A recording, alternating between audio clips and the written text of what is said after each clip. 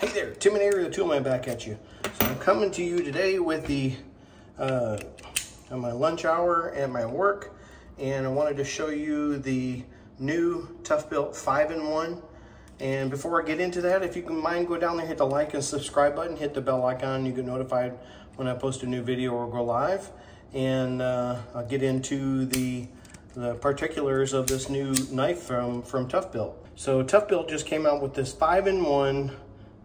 They're calling it an electrician's tool, and this one here is kind of like a comparison to the Milwaukee Fastback. There's some differences, some similarities, and I'll kind of run through that to it. So the Milwaukee Fastback has the flip out blade, which a lot of people like, and the Toughbuilt blade does the same thing, and you can put it up and flip back out like that, and so that's kind of nice. And then the Milwaukee Fastback, I have not been able to really do this with my hands and stuff like that. You kind of need two hands sometimes, even to unlock it up and then try to fold it back up. That's one difference with the new knife from Toughbuilt. You can actually flip the screwdriver in and out, which is pretty nice. So it actually locks in place, and it's got a little button instead of a little thing you have to kind of push like this one here. You have to kind of push it to get it to fold up, and then use two hands. Both have belt clips. This one's got the real rugged belt clip as normal as that, and then where the knife, so you can use a regular blade on this and put it in, flip it around. It also has a wire stripper right here, and these are all like Torx screws, so I guess if you had to take it apart, you really could.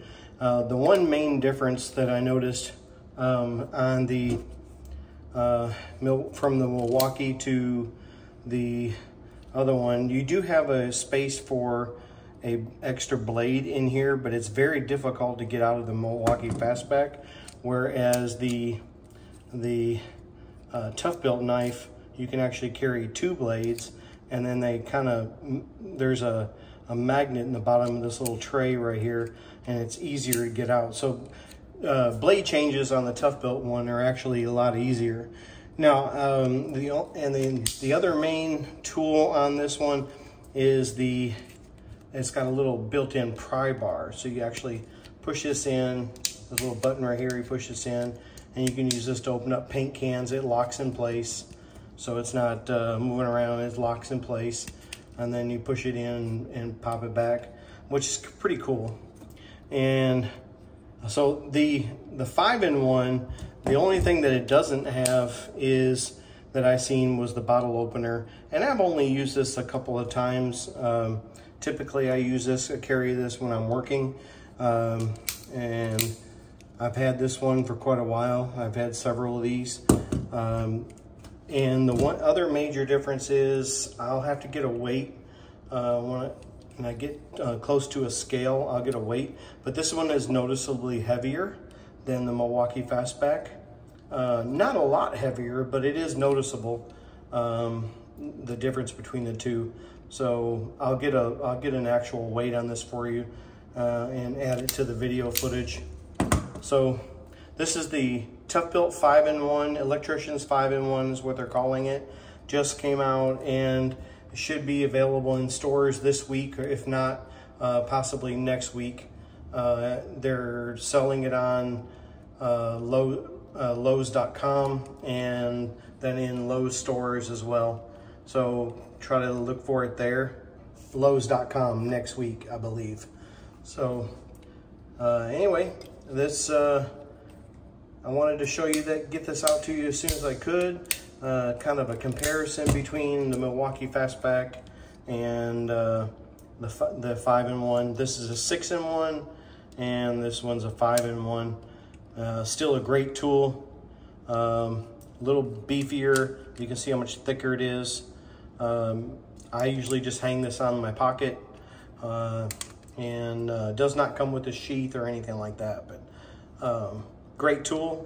Really like the part that you can actually pop out the screwdriver, and it is double-sided, so you have a Phillips on this side as well.